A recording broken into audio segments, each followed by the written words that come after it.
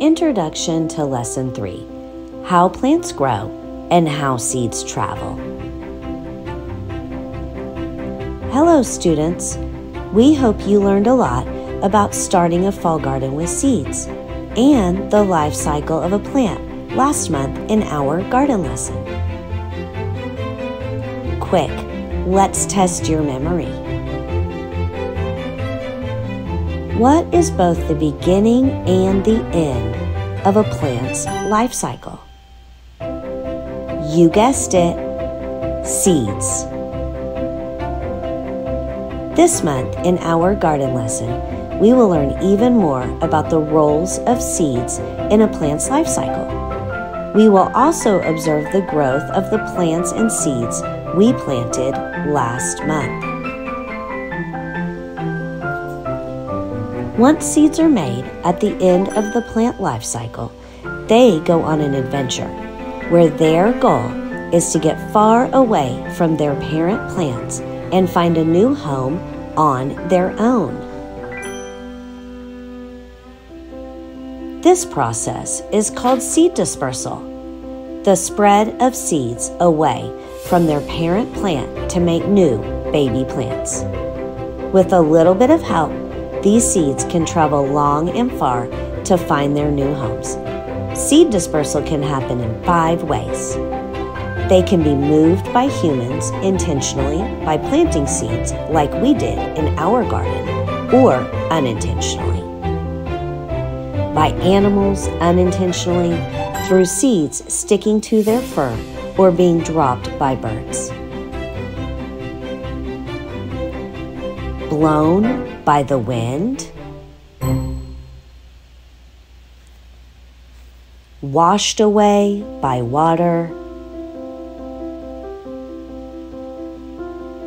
or propelled out by their own parent plants through a process called bursting.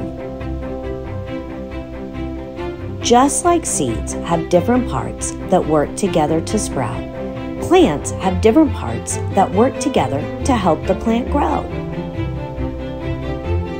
Let us take a look at the parts of a plant. The root of a plant has 3 jobs. Roots anchor the plant into the ground. Roots take in water and nutrients from soil like straws. Roots prevent erosion by holding the soil in place just as it anchors the plant.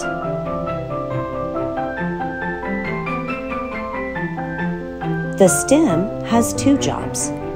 It is the highway for water from the roots to the leaves and food from the leaves to the plant. The stem provides structure for the plant. The flowers and fruit are the parts that make and hold seeds. Flowers make or produce nectar and have colors and scents to attract pollinators that help flower make seeds. Fruits are the fleshy parts that contain the seeds.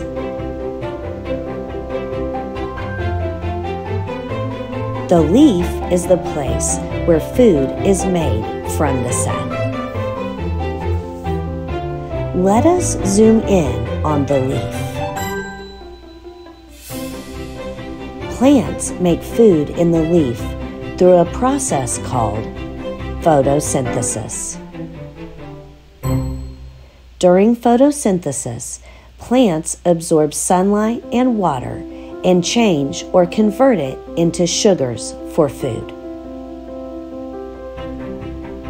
Pause. Let us all take a deep breath together.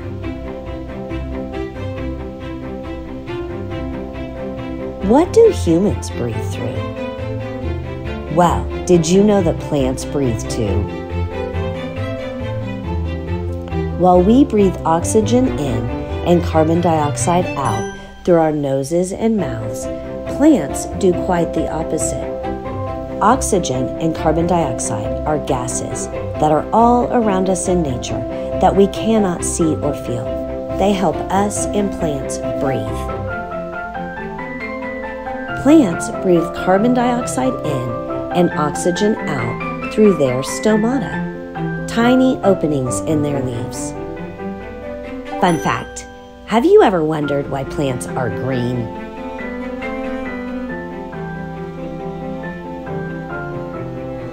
Plants contain a green pigment or colored chemical called chlorophyll that helps them absorb the sunlight. All of that green that you see on plants is what allows them to photosynthesize easily and efficiently. All of these sugars that plants make give them the energy they need to grow and make new seeds. Wow, that is a lot of information in one video. High fives to you gardeners.